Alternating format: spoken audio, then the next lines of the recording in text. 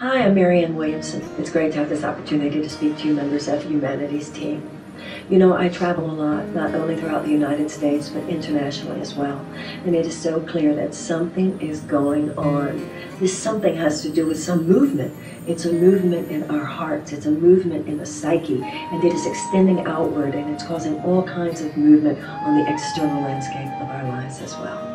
And this movement clearly does not emanate from one country or one geographical region. It doesn't emanate from one particular religious or spiritual philosophy. It emanates, as I said, from something deep inside the human heart. So it's a joy to get to speak into the listening of this movement, and that is what we're doing here.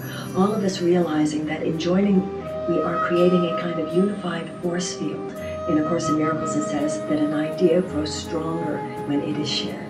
And that is what we're sharing, and I'm really thrilled to have an opportunity to speak into this sharing, this space that Humanity's team is holding. I'm a student of A Course in Miracles, and there is an image in the Course which speaks to this idea of oneness so powerfully. It says this. It says that we're like sunbeams thinking we're separate from other sunbeams. We're like waves in the ocean thinking we're separate from other waves. Now obviously, there's really no place where one sunbeam stops and another sunbeam starts. There really is no place where one wave stops and another wave starts. But think how different your perception of yourself would be between I'm just one little wave surrounded by a huge ocean versus I am one with the ocean. And that's where we are as human beings.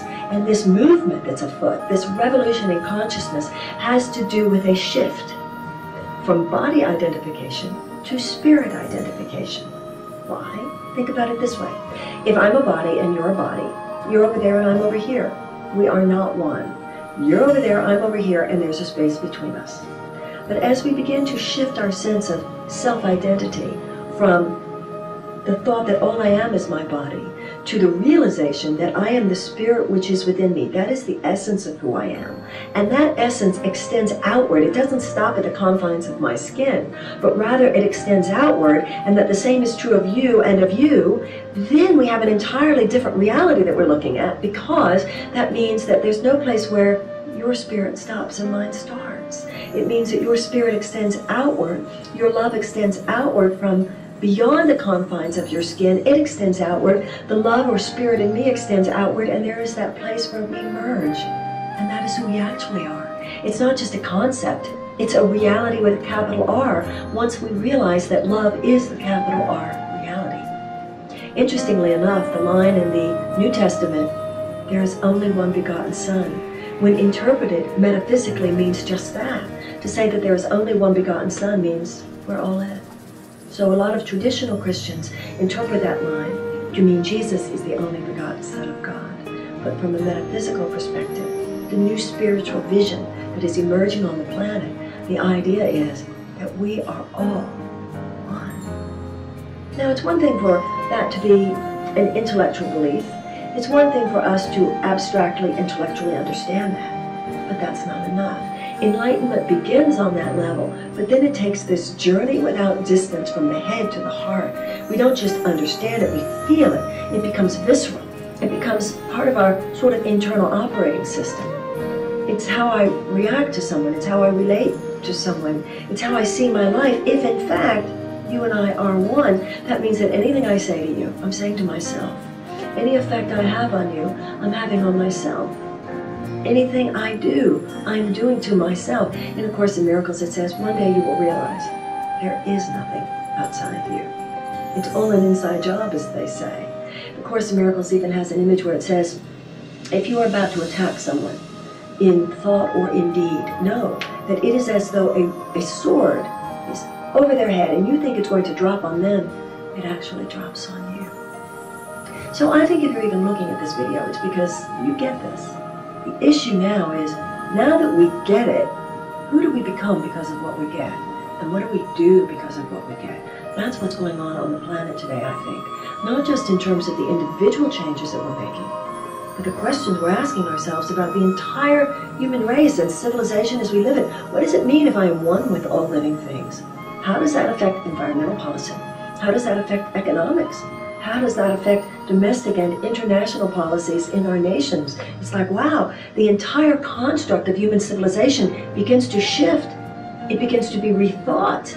And as we rethink it, we will recreate it. That's what's happening right now. No matter what our country, we are here in order to hold that space within our country. Our sex to hold that space in our sex.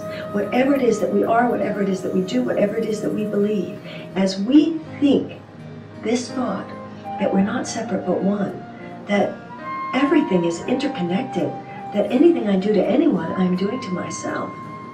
We become different people just thinking that thought.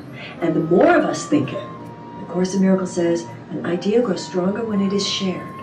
Mahatma Gandhi spoke of soul force. There's a unified field of consciousness that is rising up now.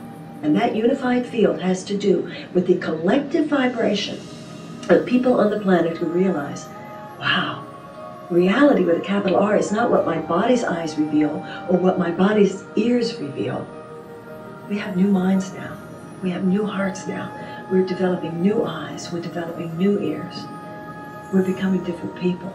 And out of that will emerge a different world. So, we're on the move. And Humanity's Team is such a marvelous vessel for this consciousness, so I acknowledge all of the work of Humanity's Team. And I think that one of the things that all of us can do to help foster this understanding and help create this unified force field is signing that Oneness Day petition.